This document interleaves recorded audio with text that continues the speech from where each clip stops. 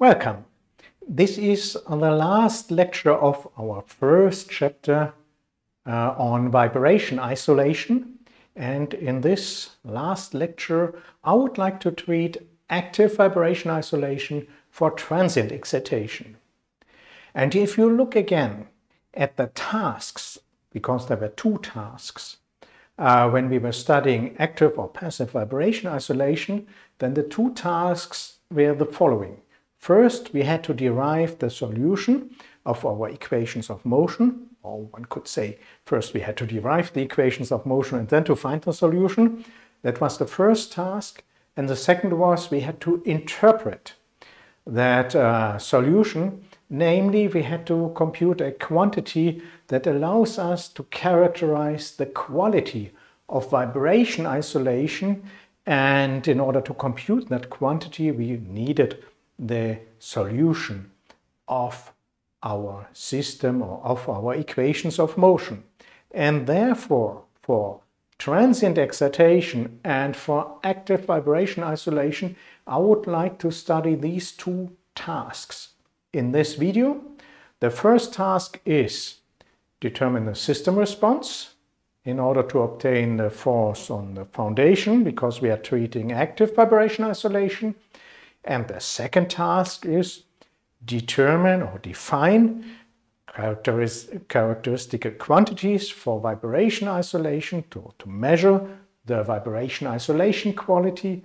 And of course, I would like to give you some examples, show you some applications, how to study the vibration isolation quality and which parameters do influence the vibration isolation quality, namely, of course, the stiffness of the foundation for transient excitation once again. So let's directly attack the first problem, so the determination of the system response for transient excitation. So for this, consider once again our rigid block of mass sitting on a foundation, and the connection is given by a damping force. Well, you see the damping force here, the damping term here in that equation of motion, and a spring term, so a restoring force given by a spring, and the equation of motion is then inertia term, damping term, stiffness term, and on the right hand side we would have an excitation, and we will assume that that excitation acts directly on that mass, but it is not a harmonic excitation but a transient excitation. And first, I would not like to study the general transient excitation, but I would like to represent the excitation by an impulse. So study the impulse response, so a very specific kind of excitation, and then to decompose a general transient excitation into a series of impulses and superpose the solution of each impulse from the impulse response to the response to a single impulse. That's the idea. Due to the fact that the system is linear, I am allowed to apply the superposition principle and to superpose the general solution to a transient excitation to a series of impulses. So, first step in that task is then to determine the response of that single degree of freedom oscillator to a single impulse. Now the question is, what is an impulse? In mathematical sense. Impulse is something that is of short duration. So the next question is, what is a short duration? The short duration is always measured or compared to some other kind of quantity in the system, and the only natural quantity we do have in our system, so the only system quantity involved here is of course the natural frequency, and from the natural frequency we obtain the period, and with respect to that period the duration of an impact should be small. So small that for the initial conditions we have the following two assumptions. Regarding the excitation itself, so the system should be at rest for t, let's say, less than 0, and during the duration of that impact, time is so small that there is no time for the system to adapt somehow to that impulse. So the displacement after the impulse and immediately before, so immediately before and immediately after the impulse should be the same, no change possible of the position, no time for any displacement. That means the displacement is still the zero immediately after the impulse. Now what happens to the velocity? If we look at the velocity, we have to apply conservation of momentum. So we compute the momentum, which is the integral over the impact force, so the force that happens between the beginning of the impulse at minus epsilon here assumed, and the end of the impulse at plus epsilon, and that momentum that we compute must be able to m times the velocity after the impulse minus the velocity before the impulse, and that would be the law of the conservation of momentum. However, the velocity before the impulse is equal to zero because we assume that our system is at rest, and then there is an impulse like a hammer stroke, and suddenly the system vibrates because of that initial conditions, because of that excitation. So due to the fact that we have that short impact duration, we arrive at these initial conditions, and these initial conditions can be translated to the fact that at time t equal to 0, because the impulse duration is so short that we can assume that it happens at time t equal to 0, we have zero displacement, but a given, still unknown velocity I divided by m. I is still an unknown quantity because we do not know the law f as a function of t here. But that will not be a problem here. We will consider unit impulse later on. So what we do is we consider the homogeneous equation of motion, because f of t is of short impact duration, and after that impulse the system is without any other excitation. So therefore we consider the homogeneous equation, and we solve that homogeneous equation of motion with respect to our initial conditions, no displacement, but a certain given velocity. So the solution of the homogeneous differential equation for x at 0 equal to 0 and velocity at time t equal to 0 equal to I divided by m is just given by the classical solution. If we assume, of course, a small damping, then we have that exponential function at the very beginning, which tells us that our system decreases, the displacements increases exponentially in time, and we have the cosine harmonic response and the sine harmonic response with at the moment two integration constants, c sub 1 and c sub 2, and the two integration constants have to be obtained by adapting the solution, the general solution, to our initial conditions x0 equals 0 and velocity at time t equal to 0 equal to I divided by m. Well, if you apply these initial conditions, what you will see is that c sub 1 is equal to 0 and c sub 2 is just I divided by m omega 0 and the square root of 1 minus d squared, because you have to take the derivative of that expression for the solution of the homogeneous equation, and therefore you arrive at the 1 minus d squared square root in the denominator. So finally, if we insert c1 and c2 into that equation, we obtain the solution, the response of that single degree of freedom oscillator to a pulse of short duration. And this is given by I divided by m omega naught 1 minus d squared square root, and then the exponential term here and the sine harmonic. And now if we consider a unit impulse, then that quantity I would vanish here. This is done on the next slide.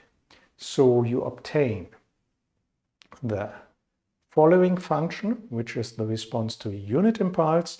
You divide the solution by the impulse I, and you obtain the so-called rating function, which is then just 1 divided by m omega 0 square root 1 minus d squared, the exponentially decreasing term, and the harmonic function here. And that rating function is set to 0 for negative times because the system is initially at rest. Then there is that hammer strike or impulse, and then the system starts to vibrate, to oscillate with that behavior, displacement behavior here, given by the rating function. Now, if we would like to represent a general transient excitation by a series of impulses, then of course these series of impulses or pulses do not happen at time t equal to 0, but at some other time. Let's say t equal to tau. So what would be the impulse response of a single degree of freedom oscillator to impulse that does not happen at time t equal to 0, but at some other time, let's say t equal to tau? Well, this is just a shift in time. And that shift in time can be represented by studying the function t minus tau as given here. So t minus tau would then be obtained by inserting instead of t here the argument t minus tau. And then you would have an impulse at time t equal tau. You see that you obtain 0 then for t equal to tau. Let me give you an example. Let's study the excitation of ft as a series of pulses. And let's assume that the intensity of each, so for the general case, that the intensity of each impulse is given by delta ik. So we have a general transient excitation f of t, and we are represented by like a staircase approximation by piecewise constant terms of length delta tk, and ftk is perhaps the mean value in that interval or some other value. So the intensity of the kth impulse is given by ftk times delta tk. The particular solution for that kth impulse is given by delta ik times the unit impulse at time tau equal to tk. And due to the linearity, all these terms are summed up, and this is the superposition principle. So the particular solution is obtained by summing up all these terms. By the way, there isn't any other homogeneous solution, just that particular solution here, because we have damping and we just consider the particular solution here. The answer to these single impulses by the superposition principle. Now, for delta ik, we can write ftk delta tk. Now let's consider the limit. So that was a staircase approximation, like a Riemannian sum. Let's consider the limit where delta tk goes to 0. So we make that time interval smaller and smaller. So the limit delta tk equal to 0, then we have that sum here. That sum, Riemannian sum, in the limit case will become an integral from 0 to some time at the very end, let's say time t, where we want to compute that response. That response is the sum of the pulses occurring in the history of that oscillator, time history until time t. And if we take the limit, then delta tk will become a dt differential of time t. And well, in order to distinguish that t from the upper limit of that integration that occurs from 0 to t. We denote that by tau again. So f tau gt minus tau d tau. So we will get the following integral from 0 to t of f tau gt minus tau d tau, where g is the weighting function, the answer to a unit impulse occurring at time t equal 2. This is a classical convolution integral that you might have seen in measurement and control theory. And it's an application, well, that can be studied in measurement and control theory, but also applies, of course, to single degree of freedom oscillator and to the computation of the particular solution of a single degree of freedom oscillator under general transient excitation. Now, in order to give you an example, I would like to show you a short exercise. I would like to compute the solution, a particular solution for a sudden constant force that is for a kind of step function.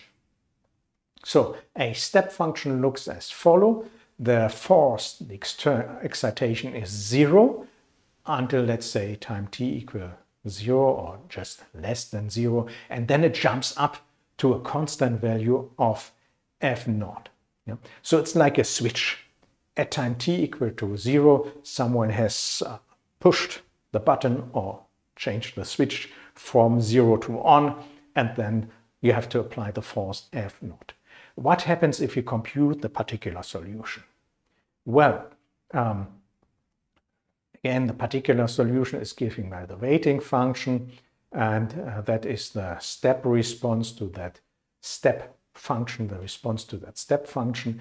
And again, we consider the integral from 0 to t of the force, which is then just given by the constant f naught, so can be written in front of the integral, and we just have to take the integral on the unit step function. Well, in order to do this, I apply a substitution. I substitute the argument t minus tau by sigma. Then I have to replace the differential. So instead of d tau, I have to consider minus d sigma. That leads to the negative sign here. And of course, I also have to change the integration limits. If you put sigma equal t minus tau and you insert tau equal to 0, you will find now t for the lower limit and 0 for the upper limit. And of course, it's much better to change again the integration limits and then to cancel that with that negative sign in front of that integral. So to arrive at f naught integral from 0 to t g sigma d sigma. And now I have to compute that integral, and I would like, as a reminder, recall that g of sigma is then given by the unit impulse response 1 divided by m omega naught 1 minus d squared and square root, the exponential of minus omega naught d, and now t is replaced by a sigma, or tau is replaced by a sigma, or t minus tau is replaced by a sigma, and sine omega d times sigma, where omega d is the natural frequency of the damped vibrator, so it's omega naught multiplied by the square root of 1 minus d squared. Well, that's a technical problem to compute that integral, and I will directly state the solution, and the solution is given by the following expression. So we have our f naught divided by m omega 0 squared, 1 minus, and then you have the exponential, d divided by 1 minus d squared sine omega dt plus cosine omega dt. So for example, if you insert here d equal to 0, then of course you will not see that sine harmonic term. That exponential term will be equal to 1. The cosine will also be equal to 1. You would obtain 1 minus 1, which is 0. So you would start with the 0 here for that particular solution, which makes sense because remember, at time t equals 0, you just pushed the button or the switch whatsoever and switched on the force. Yeah? So it needs some time until the displacement ramp up. And you see that this ramp up behavior is given here by that second term, 1 minus that second term. So you see an exponentially decreasing behavior here, which means an exponentially increasing ramp up because you have 1 minus that exponential term here. Yeah? Okay. The step response now can be written for a unit jump. If we divide by f0, then we have the step response, which is just that particular solution divided by f0. So to get a quantity that reflects the fact that we had some kind of excitation here with f0. Now, the question is, that's nice. We are able to compute that particular solution for the case of transient excitation, for the general case, or in that nice example for a kind of switch function or step function to get a unit jump response for or step response function. Now the question is the second task, what can we learn from that solution? How can we apply that solution in order to assess the vibration isolation quality of my system, which is composed by a machine, by a rigid block of mass M, and a foundation, and in between there is this layer of connection between machine and foundation, and that layer is composed usually by a spring and a damper. Well, if we think again of these assessment parameters we had before, then it was quite natural to consider the force exerted on the ground, which can be computed, of course, also from that displacement here, and to relate the maximum force to the amplitude of the harmonic excitation. Now, in our case, we do not have a harmonic excitation, but a transient excitation.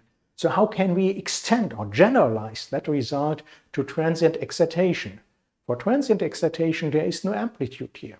But that amplitude for harmonic excitation plays a certain role. Namely, it denotes the maximum value of the excitation. The excitation is a fluctuating, is a harmonic excitation, and the maximum value was f0. So the idea is, in that case here, for transient excitation, to just take the maximum value of ft, of the excitation history, and to relate that value to the ground force, or relate the ground force to the maximum value of the force, of the excitation force history.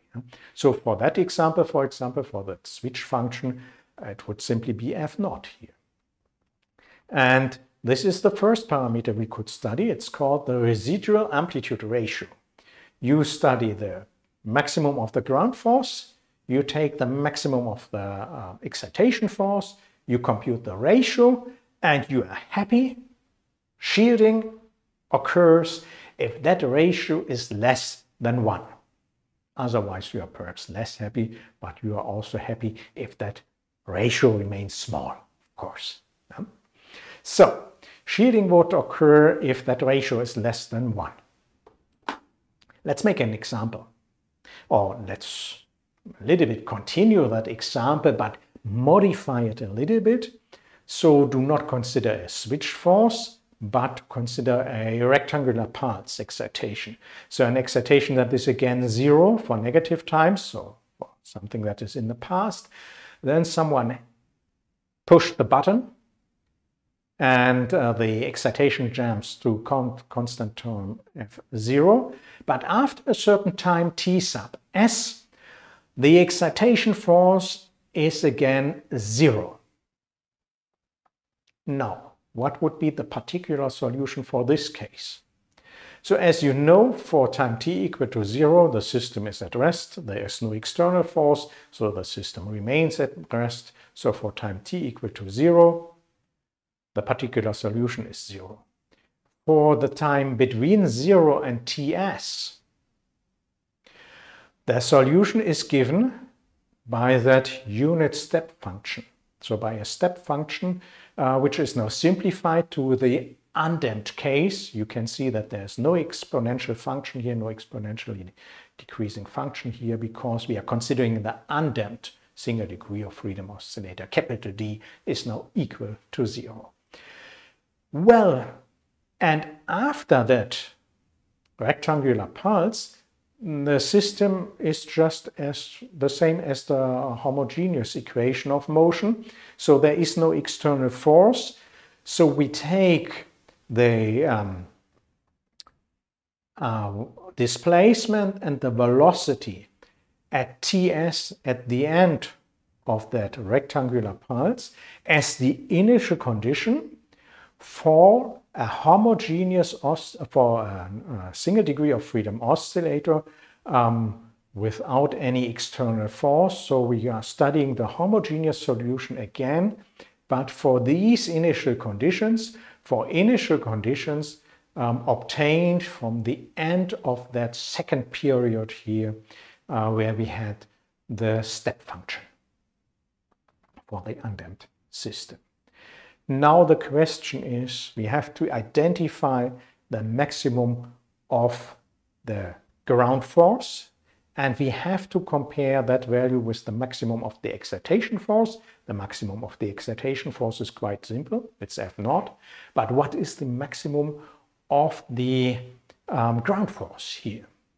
Well, if time Ts is less than half of the period of that single degree of freedom oscillator, then what happens for that rectangular pulse? If you look at that equation of the cosine function, well, for time t equal to 0, this function is 0.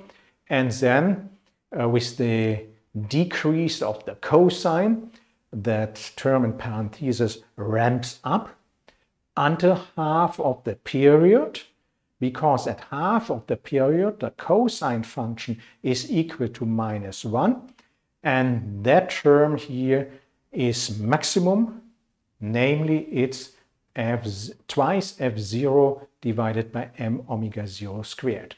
Now if time Ts is less than half of the period, then the maximum value occurs of the ground force occurs directly as at the end of that second part of the motion, so at the end of that pulse.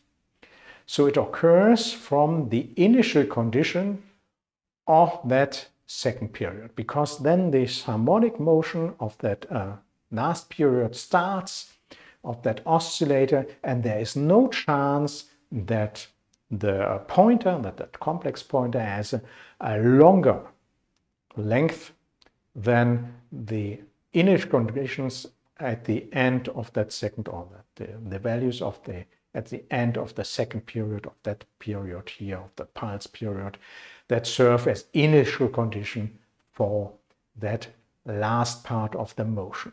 So the maximum will be given by the length of that complex pointer, which is given by xpts squared plus the velocity at Ts divided by m0 squared, so the cosine part and the sine part again, for Ts less than half of the period, or so the period computed with respect to the natural frequency of that single degree of freedom oscillator. So this translates directly to a result for the ground force. So for the ground force, we then have to multiply that value by c.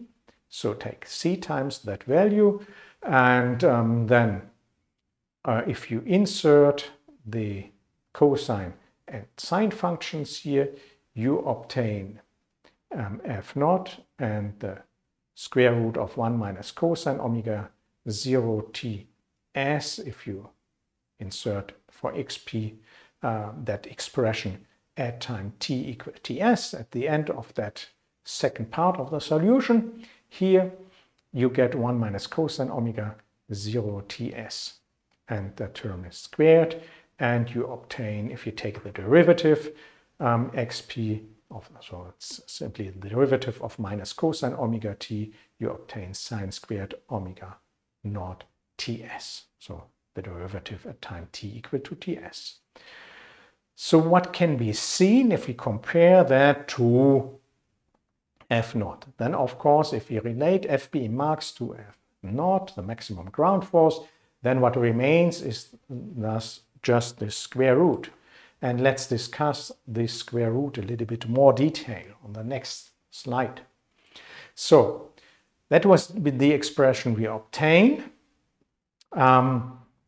If here we apply binomial formula and then apply classical trigonometric formula, we obtain the following relation: 2 times 1 minus cosine omega naught ts, and we take the square root of that expression times f naught, and this is then equal to 2 f naught sine omega naught ts divided by 2. We can further simplify that expression. So for the residual force ratio, we would get the following result: v sub r 2 sine omega naught ts divided by 2, but we can simplify that result and look whether shielding occurs if omega naught ts half is less than pi divided by 6. Because if omega naught ts divided by 2 is less than pi divided by 6, that sine function is less than half, and 2 times half is just 1, so then we have shielding. So we know that the longer the shock duration, the lower is the natural frequency for shielding. Because, as you can see, we have the product on the left-hand side of omega naught ts. Ts, the shock duration, omega naught, the natural frequency. The product of omega naught and ts must be less than pi divided by 3. If you multiply the whole equation, inequality by 2. And so this yields a direct result for the product of the natural frequency times ts. That is, the longer the system, the longer the shock duration, the softer the spring, C divided by F, because you need a low natural frequency. So again, the correct answer here is you need a rather soft spring. Okay. Now, that would be one way to characterize the vibration isolation quality by looking at the residual force or residual amplitude ratio here, by considering the maximum value of the ground force and divided by the maximum value of the excitation force. In many cases, the important question for the engineer is, what happens if I modify the stiffness by inserting, for example, additional springs? Would this pay off? Would there be any benefit by making the foundation even softer? Because you pay a certain price for it, right? So a second assessment parameter would be the so-called relative isolation efficiency.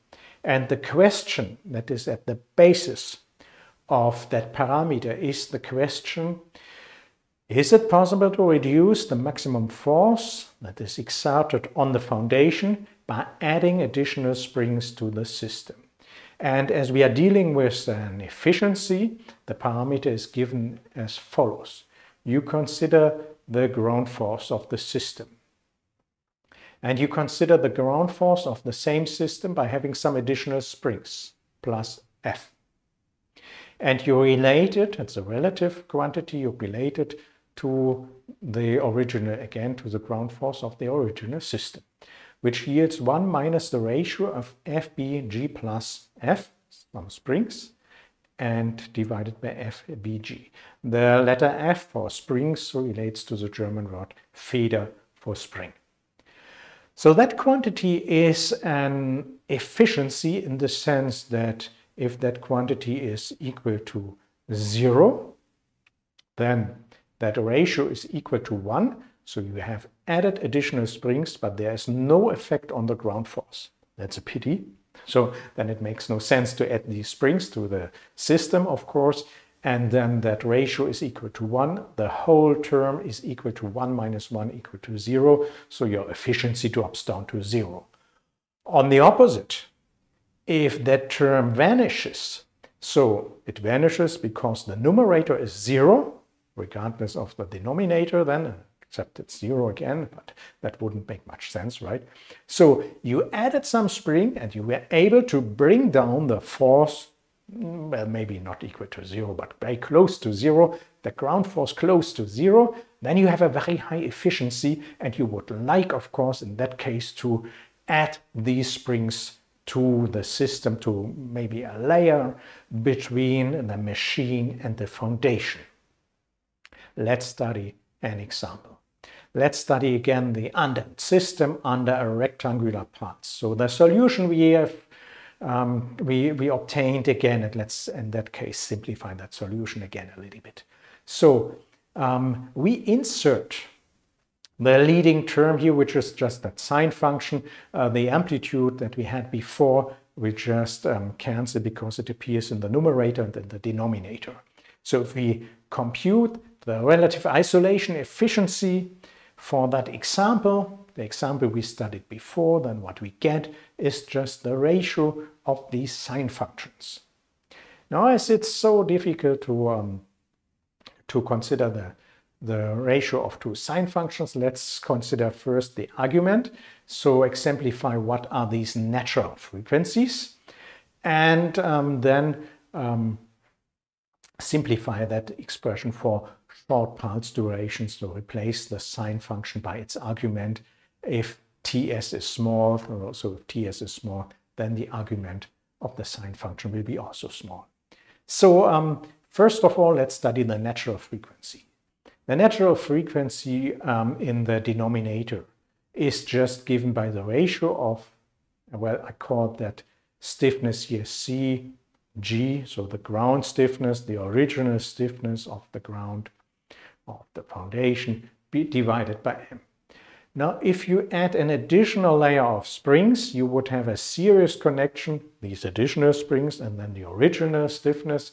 So what you get is then you have to modify the stiffness by replacing the stiffness by the appropriate result from a series connection, which is then Cg by Cf, the stiffness of the additional springs, and you divide by the sum of Cg plus Cf, and you still divide by m, right? Okay, now let's look at these terms if we replace the sine function by the arguments. So if we replace for short pulse duration the sine function by its argument, omega naught Ts in the two cases, then of course the pulse duration will cancel and you just get the ratio of these two natural frequencies, which, if you make the computation, is just the ratio of 1 divided by Cg divided by Cf plus 1. What do you learn about the relative isolation efficiency? Once again, you have a high relative isolation efficiency if that second term vanishes. The second term will vanish if the denominator is large. The denominator is very large if Cf is much less than Cg. Keep in mind that these Cf are the additional springs. So what is the stiffness of these additional springs, of this layer of additional springs that you insert into your system, machine, original connection, foundation? That layer of springs that you insert must have a very small stiffness, so these springs must be very, very soft. And this brings me not only to this end of that video, but also to the conclusion of these 3 videos on vibration isolation, to that general answer, I would say, to the question, what should be an optimal foundation, an optimal connection between the machine and the foundation? Well, the general answer in most of the cases is make the connection as soft as possible. In parentheses, if this is not possible, try to make it as rigid as possible, so as stiff as possible, nearly rigid. Well, with that general conclusion, I would like to close the chapter and thank you very much for your attention.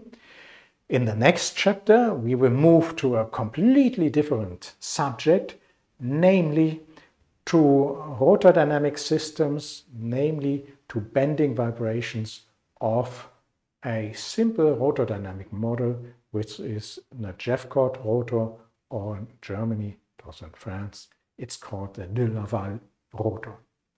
See you there, and once again, thank you very much for your attention.